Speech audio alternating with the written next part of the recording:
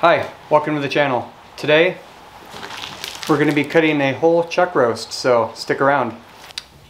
Okay, so first what we're going to do is we're going to clean this up a little bit. Right here you can see a little bit of bone skin showing here, so we're going to clean a little bit of that off. Try not to cut too deep into the meat. Okay. Now what we're going to do is turn this over and right on the... So they've removed this, but there's normally a piece right here where it comes around, you have to skim that off. So they've already removed that piece for us. So what we're going to do is remove our chuck from the main part of the roast here. This is our chuck eye, this top piece. So what we're going to do is just follow this seam all the way down. Just keep pulling back and cutting this little membrane here.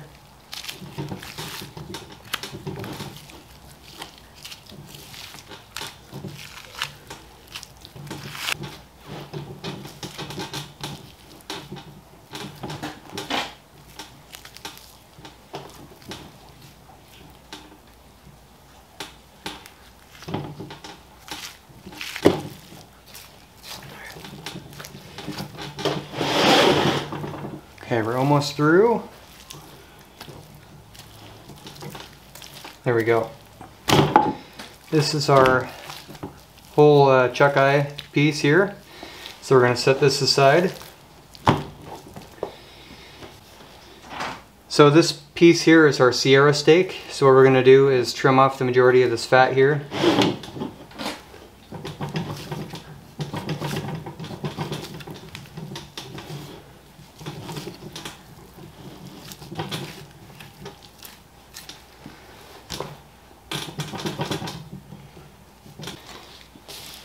Okay, we've got our Denver steak here cleaned up.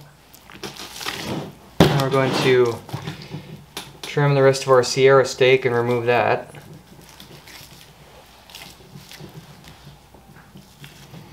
Oh, there's a little seam here that separates the Sierra from the Denver. So we're going to just pull that back. Kind of resembles a flank steak. Just follow that seam all the way through, try not to cut too deep. Kind of cut and peel as you go back.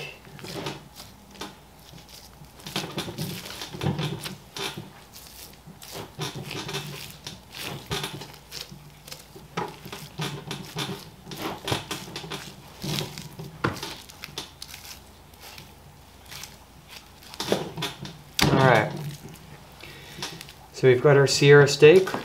Let's put our Denver steak aside here.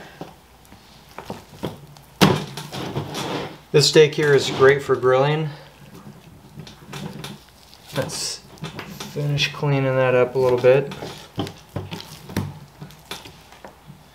Don't want to go too heavy and cut too much meat off of there.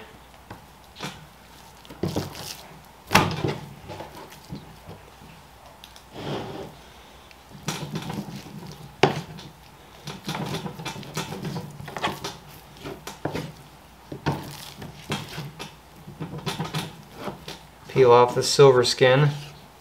This little skin right here, that's called silver skin. Can be on there in small amounts, it's not going to hurt anything, but in larger amounts it'll be really chewy and you're not going to enjoy your steak very much. Alright. Trim the other side.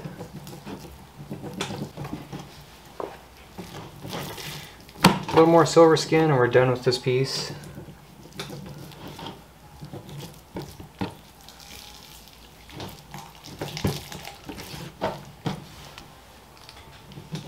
Okay, that's pretty good. I can live with that.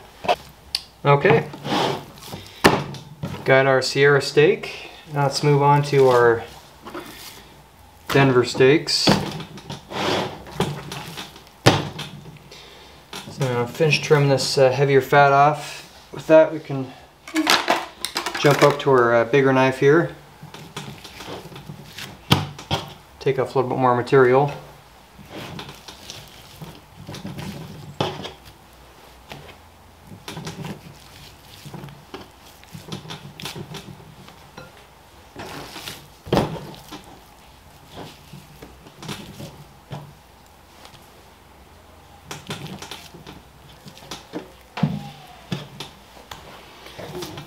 So this little section right here, you can peel that off and you can use it for a nice lean stew meat.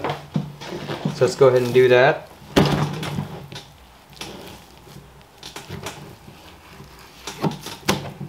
I'll come back to that one later.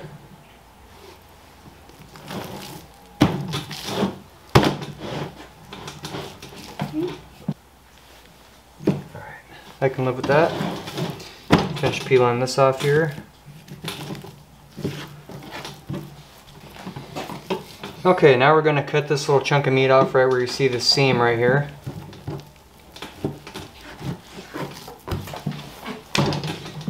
Alright, now this piece of meat is really good. That's the bonus of buying a whole chuck like that. You can actually take apart this whole thing and get nice cuts that you wouldn't normally get. Grocery stores don't typically sell these. So what we're going to do is turn this over. You got your flat side right here, and then you've got a little point right there. Just square this off, cut that off, and look at the marbling in that. That's going to be a delicious steak. So we can use that for stew meat also. And I like to square this end up a little bit here too.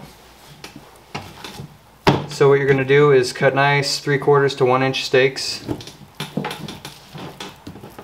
Just like that. It's a beautiful looking steak. Sorry for the lighting, hopefully you can see that.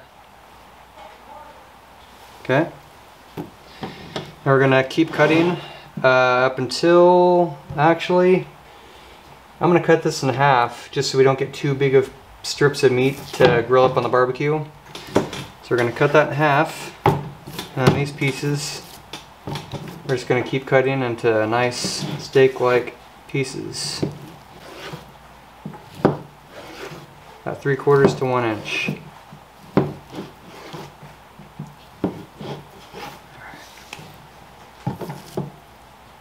Got that there.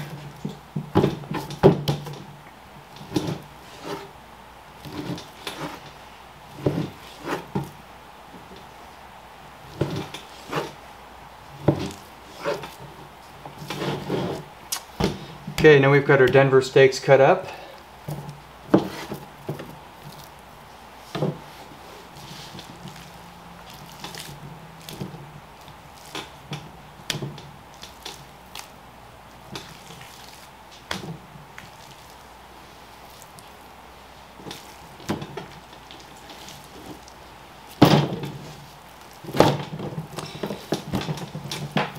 Okay, now we're going to work on our chuck. So what you're going to want to do from here is finish taking this piece off.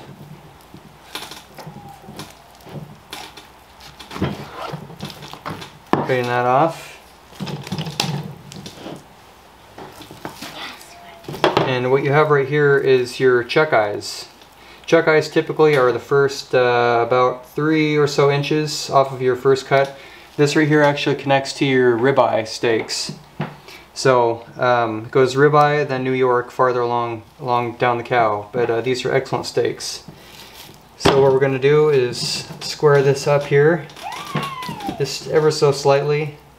It's not too necessary if you're cutting it for yourself, but I work in a grocery department, so meat department of a grocery store.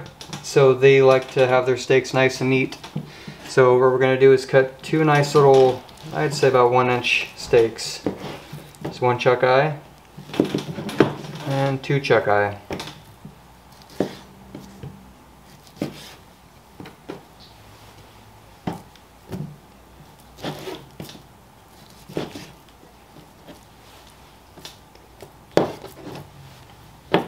Okay, really nice looking steaks.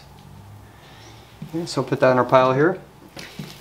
Now what you can do with this whole piece, this would be your chuck roast. You wouldn't want to cut steaks all the way through here, it starts to get a little bit more tough. You can clean up this fat a little bit more, and clean up the silver skin on the back. So that's what we're going to do now.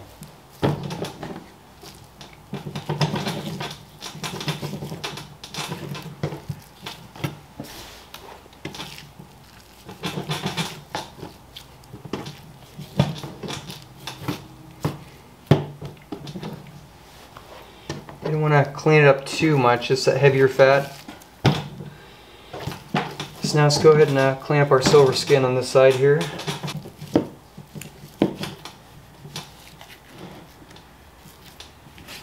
Alright, that's pretty good for me. So, we've got kind of a smaller family, so I'm going to cut these into, I'd say, maybe 1.5 pound pieces. Probably into thirds actually, it seems to be a pretty good amount. Yeah, that'll do. So 3 nice chuck roasts.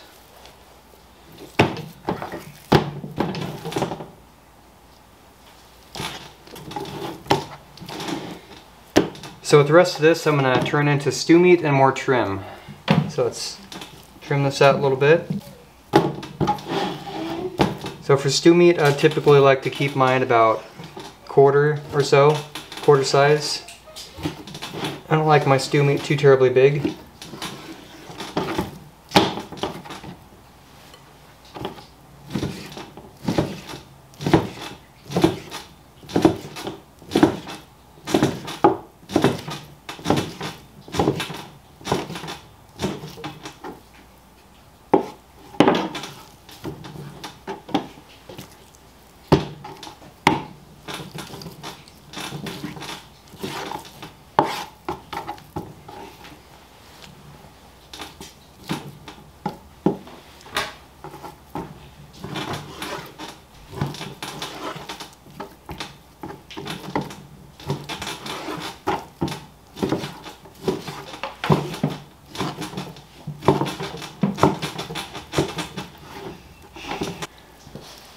So this piece here, there's really not a lot you can do with this. There's a lot of gristle and silver skin in there. You're just better off just kind of chunking this up and grinding it. Alright guys, I'm all done cutting that chuck roast up. Let's take a look and see what we got. Alright guys, as you can see, we got our roast here. We got 4 roasts. We've got our stew meat. We've got our Denver steaks here. And we've got our Sierra steak and chuck eyes. Those are going to make some excellent steaks. And we've got our bowl of trim right here, which I can lean out a little bit more to add to the fat. And the fat I'm planning on rendering down into lard. So if you're buying this stuff, there's no reason to throw any of this away. So that's why, to me, I prefer to buy whole primals. That's what you call one of these whole pieces of meat is a primal. So if you go into a grocery store and you want to cut this up yourself, ask the meat cutter for a whole primal chuck roast. And oftentimes you'll get a probably a couple dollars discount. This particular cut, this particular roast I actually got over at Winco, and I bought this for $3.99 a pound. And I believe they're selling their chuck roast for about $6.99 a pound, so that's already a $2 a pound savings. So if you eat a lot of chuck, that can add up pretty quick. So that's why I like to buy a whole in the bag primal, so you can cut it up yourself, save a little bit of money, and gain some experience if you don't know how to cut meat. Just watch these tutorials and get a nice set of knives, and you're all set. Alright guys, I hope you enjoyed that episode, and I hope you thought it was informative. If you do, please give me a thumbs up and a subscribe. I would greatly appreciate that. And if you want to see any more episodes on more cuts of meat, please drop a comment down below. I'd like to hear from you. Alright, see you in the next episode.